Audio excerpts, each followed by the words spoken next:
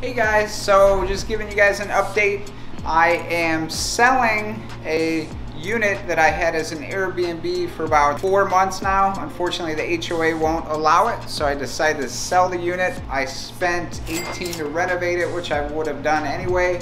I spent 12 grand on decor, so all the decor will be going to various new units throughout the year. I'm gonna be doing 5 more to hit the goal of 10. So got the table, we're gonna take a couple TVs, couches, pictures are probably, well, everything's gonna go, so the pictures will go, the outdoor furniture. I'm a little disappointed, but again, you try it, and if it doesn't work, you do something differently. So we gave it a shot, and we'll be moving on to another Airbnb, and we'll be taking all the furniture. This is the unit, one of the units we have in Scottsdale. So next one I think is gonna be an Airstream. We won't use this there because we're gonna do like a bohemian style Airstream. We'll figure out a place. We'll put it in storage next month or two. So we'll be doing that next week.